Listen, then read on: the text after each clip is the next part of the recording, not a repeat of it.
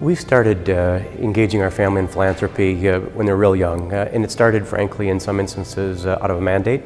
So every Sunday at church they were required to give $1, and we didn't really care about the dollar amount so much as we wanted to start forming that habit of reach into your pocket and pull out money, put it in the collection plate, and let it pass on. And so that's probably the genesis of our giving.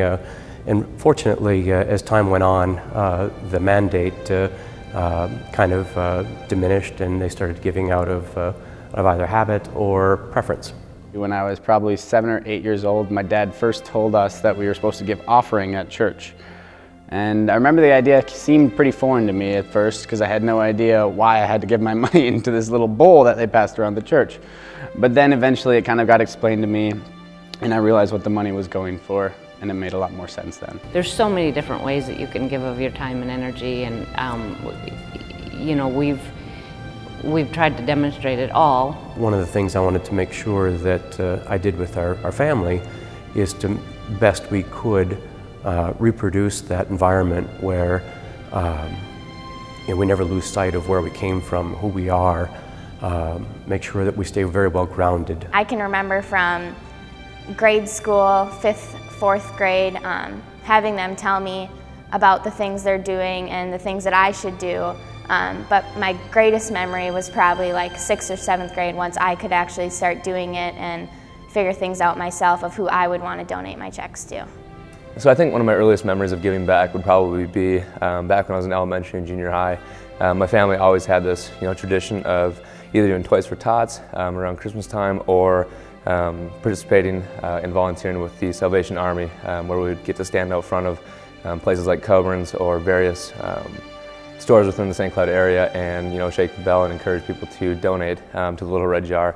And I think that's kind of where it all started. There's a lot of different ways to measure success as a parent, as a professional, whatever it might be, and maybe the best illustration of that, KS95 did these, they're kind of like radio commercials, telethon kind of thing, and in those commercials they would talk about these kids that were going through this just terrible cancer, these health-related issues. And the commercials had a way of transporting you into the lives of those families. And if you've had any kinds of issues with your own family, sometimes you're able to relate to that, maybe more than you want to.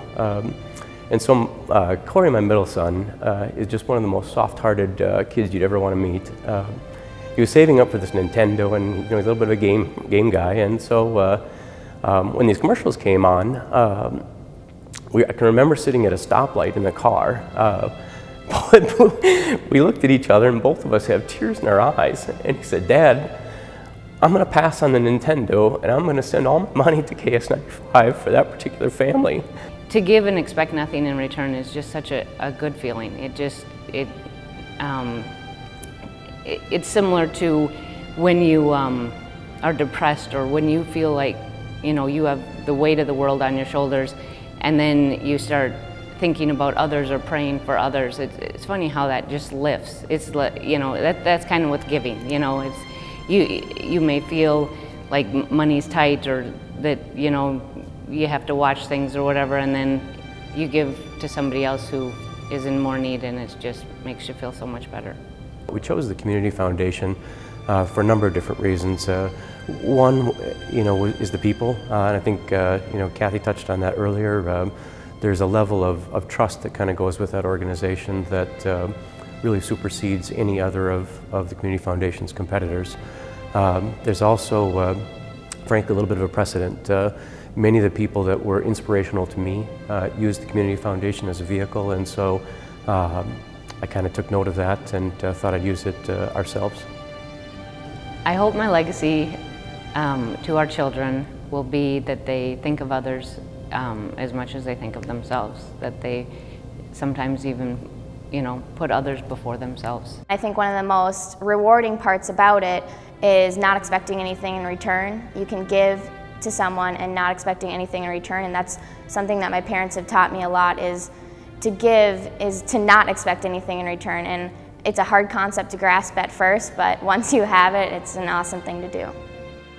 Probably one of the biggest ways that giving back has shaped my life was when I was 16 years old, and I went out to Washington, D.C.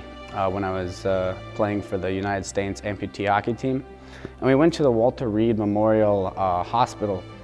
And we went to the wing of that hospital where the soldiers who had just been injured in Iraq were coming back from duty, and they had all either lost some form of limb.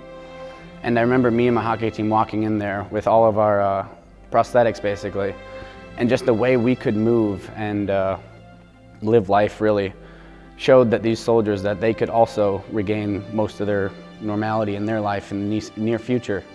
And just seeing how big of a change that had in their life made me realize the power that giving back had, and definitely changed my life and just made me realize how important it is and how I should always continue to do so. I established a very strong connection with my youth leader, Josh Johnson, probably my junior year in high school. And he had always encouraged me, mission trip would be really fun. My parents had said the same thing, this would be a really unique opportunity to really get out of my comfort zone. You hear about it in classes and you maybe see it on movies and stuff like that. What poverty is and what a third world country is really like. You just don't appreciate it though until you experience it firsthand and witness what these kids and what these families live in. And then you drive into this village and you give these kids a soccer ball, and they are like just ecstatic. To these kids, it's like that ball is everything, and it's $3 or $4, but it's an escape. It's not that material good. It's something that brings the community together. It's something that they all live for and they connect with. And so I think the biggest thing that I got out of that trip is an appreciation for what I have, and a realization that I am no more deserving of what I have than any of these kids. What happened is I got born into a very fortunate family and a very blessed life, and that's just kind of the way it happened. But that doesn't mean I should have a sense of entitlement for what I have. It just means that I have more to give back.